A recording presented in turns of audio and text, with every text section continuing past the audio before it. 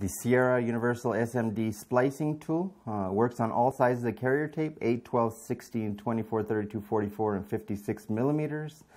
It works on both paper and plastic carrier tape.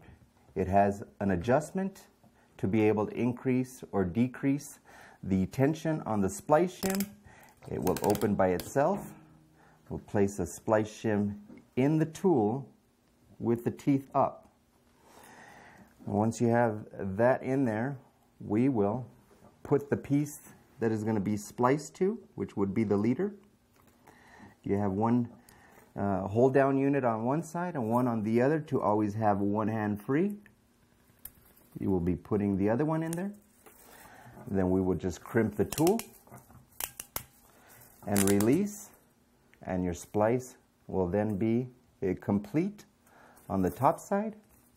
And this will allow you to be able to put a connector to connect the cover tapes on the top, and the splice is complete on the bottom.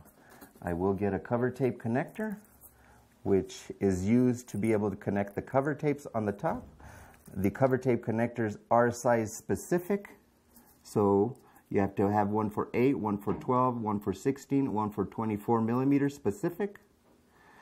And just align the cover tape connector on there, and your splice is complete, ready to go through the machine. Gives you an additional 18 inches of leader material to be able to start in your feeder.